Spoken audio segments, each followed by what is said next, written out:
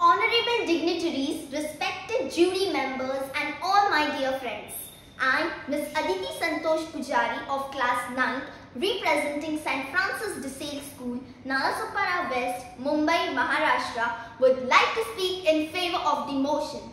Space exploration sounds amazing. The human minds, along with latest technology at ISRO, is currently developing space tourism capabilities, whereas NASA is busy developing technologies to drill into regolith.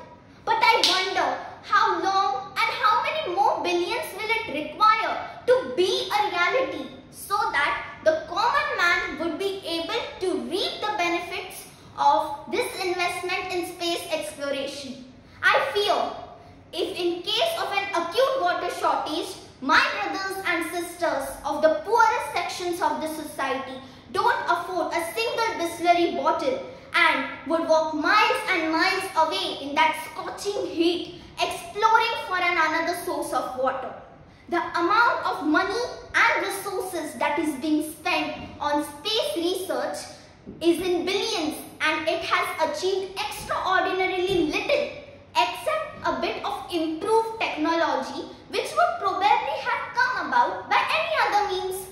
Whether global warming is real or not, whether we are facing imminent catastrophe here, but we are definitely facing serious issues here on Earth, and they are becoming worse as we simply watch them.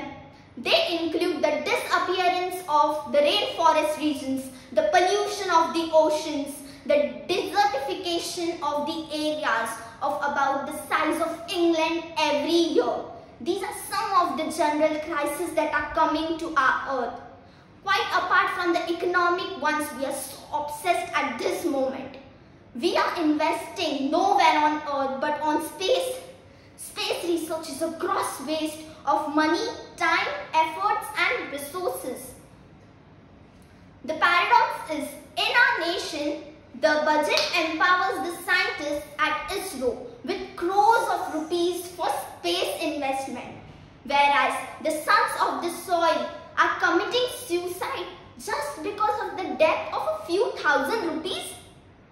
Instead of finding impossible possibilities around the earth, let us nurture our abode for the betterment of mankind.